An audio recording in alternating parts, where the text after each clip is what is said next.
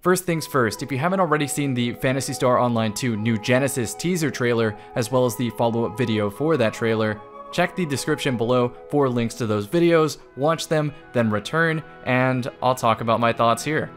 So yeah, starting off with it, I am beyond excited. I wasn't expecting this at all. I was watching the Xbox games reveal specifically for Halo Infinite to see whether or not it had sprint, and after a short bout of depression, I heard this sound.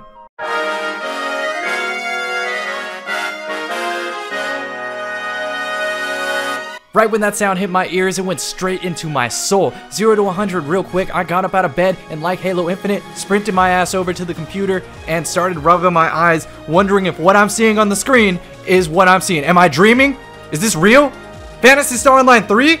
But no, it couldn't be. I started crunching the mental math with my TI-84s, and sure enough, they're not going to release Phantasy Star Online 3 if they just release Phantasy Star Online 2. I hope. Oh, okay, good. It says Phantasy Star Online 2. Needless to say, I had a lot of questions. And luckily, there was a follow-up video very shortly after that teaser trailer. So now I take off the fanboy hat and put on the content creator hat. Let's get down to business. What's going on here? These graphics look incredible. Right there, that's already one major criticism of Phantasy Star Online 2 handled. Oh, and right here, here's another criticism handled. People didn't like that it was hub-based, now it's open field. Speaking of that, open field means that the world is going to be much larger, so there's a necessity to move quicker, to traverse the land. I've tried every class in PSO2, and some are way faster than others, so having some base movement abilities is a much welcome addition. Okay, on to character creation. This was already a major selling point of PSO2, and the fact that the graphics are higher fidelity means that those players that spend more time in the character creator than the actual game are probably never going to leave the character creator. That's pretty cool. Alright, fingers can move. Where have I seen this before? Character creation compatibility. Keywords here, compatible between both games. Choose whichever system you want. Phrases like these lead the viewer to believe that New Genesis and PSO2 are not the same entity. And later in the video, it semi-confirms this by saying sharing between universes. Character growth will not carry over, currency affecting the game economy will not carry over, AC and SG will carry over, and weapons units and mags can be used in New Genesis, however their functions will temporarily change. After hearing all that, the big question on our mind is what will happen to the original PSO2? See, even the video knows this. And the answer? Well, we get to play in both universes. We get to take our character from Phantasy Star Online 2 and start fresh in New Genesis. Meanwhile, if we ever feel like hopping back in PSO2, we get the enhanced graphics that New Genesis brings with it. Which means that all the time I spent grinding in PSO2 is not for nothing. I can still play it. And the best part is, even despite the graphical upgrades, the game is still free. And it's not one of those games where it's pay to win. Nah, you can thrive in the endgame without paying a cent. I've done it. But I've also spent a lot of money on cosmetics, no doubt, so they're making their money somehow. But wait. I've heard all this before. It sounds all too familiar. Oh, this hit me like a nostalgia brick. This is just like RuneScape 3. So get this, back in the day there was this browser-based MMO called RuneScape 2, and eventually there was a combat overhaul and a graphical overhaul to RuneScape 2, where it eventually became RuneScape 3. Sound familiar? Well, that's because I've already lived through this anime arc. This Phantasy Star Online 2 New Genesis stuff, been there, done that, and here's what I've learned.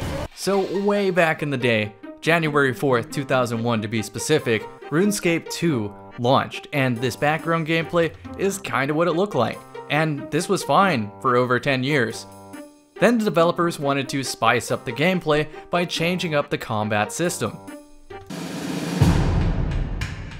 Hello, my name's Mod Mark and I'm the lead designer of RuneScape.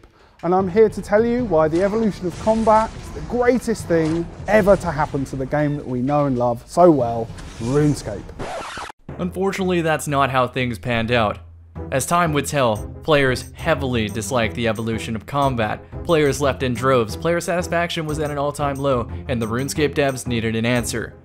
Well, they found their salvation in a 2007 archived version of RuneScape that they later released as Old School RuneScape. And if you wanted to play it, you couldn't use your old RuneScape account, no. You had to start fresh. Can you tell how burned I still feel to this day about that? I mean, it's one of the reasons I got into Destiny 2 in the first place, because Old School RuneScape was still pretty cool, but it wasn't my old account. And now you're maybe starting to see the parallels I'm drawing to Phantasy Star Online 2 New Genesis.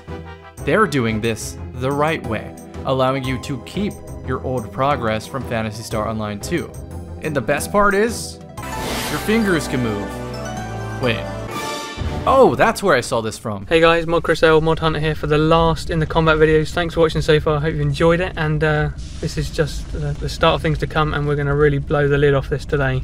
Yeah, so to start, if you look at your character, you'll immediately see you've actually got fingers, which we've never had. It sounds so simple, but they've just never been in the game. Usually when an MMO gets upgraded or expanded, the older version is left behind, which is a potential problem if players particularly like the gameplay of the old version, especially if the new version isn't as good as the old version. Allow me to take you through a quick timeline of how Phantasy Star Online 2 came to be in North America and where it's going in the future with New Genesis. So on July 4th, 2012, Phantasy Star Online 2 released in Japan only. And since then, there have been many episodes that have launched. Episodes are like expansions on the story. And on April 14th, 2020, that is 8 years after the Japanese launch, we finally have Phantasy Star Online 2 in North America. Keep in mind though that these are completely separate servers. PSO2 in Japan and PSO2 in North America are not the same. PSO2 in North America started off at a different point than where Japan is now. Japan's on episode 6. North America is on episode 3. Your progress in North America does not matter in Japan, and vice versa. However, on the Japanese side of things, we noticed that on August 19th, 2020, the PlayStation Vita was no longer supported. And put on the tinfoil hat here, but what might this enable if the developers no longer have to cater to the weakest system? Might that mean that there's room for a graphical overhaul? All the pieces are falling into place. And then, the Xbox games reveal, we hear about New Genesis. And then we watch the trailer, as you've seen on this video so far. That New Genesis and PSO2 Current will become a shared universe. So now this timeline splits yet again. Both servers will have their own split of PSO2 and New Genesis. And the best part is, your progress on PSO2 doesn't go down the drain. As of now in the video, you have the entire framework to understand where I'm coming from here. A game's value to me isn't determined by its graphical fidelity or cutting-edge technology. For example, I mentioned Halo Infinite earlier in this video. All the modern Halos I dislike. I would much rather play Halo 2 and Halo 3. So I do. In the same way, I don't really like modern RuneScape, so I play old school. Modern Pokemon, that's Sword and Shield, I play that a little bit, it's a great game, but I end up playing Pokemon Emerald a lot more. The most modern version of Battlefield, it's alright, but I end up going back to play Battlefield 4 or Bad Company 2. Smash Bros? Smash Ultimate? Yeah, it's a large character list. However, I prefer the system of Smash Melee a lot better. Fallout 76, anyone? Editor's note to add like a cricket sound effect here. I like Fallout New Vegas a lot more. I could really go on all day, and this isn't the case with every game. Like, obviously I like Destiny 2 more than Destiny 1. Obviously I like Resident Evil 2 Remake more than the original Resident Evil 2. But the point I'm trying to make is that even if New Genesis completely flops, they have set the stage so that we can continue with Phantasy Star Online 2 if we choose so. And I've been enjoying it so much that there's a strong possibility I end up just continuing to play PSO2. Don't confuse anything I'm saying with me being like, oh no, I'm not excited for New Genesis. I am beyond excited. This is handled in one fell swoop. The main criticism people have whenever I bring up PSO2 in the first place, they always say, oh, but the graphics, or it's from 2012. When has that ever stopped a game from being good? A game can be from the 1990s, and it's still a good game. Now they don't have an excuse, they gotta try it out. So needless to say, a fire's been lit for me of motivation for content creation. Oh my goodness. I already liked PSO2, but now this is full force. I picked this up as sort of a side game while Destiny goes through its growing pains and gets itself together, but at this point, nah. I am going to fully immerse myself in this and learn to be a good PSO2 content creator, so I appreciate your patience while I make that transition, and I appreciate all the help you've given me. So thank you. Let me know in the comment section what you think of Phantasy Star Online 2 New Genesis, and maybe what other Xbox games struck your fancy. I'd love to check them out. I stream live on twitch.tv/camicakes, frequently playing Destiny 2 or Phantasy Star Online 2, so stop by and check it out, drop a follow, all that jazz. You're appreciated, and I will see you in the next one.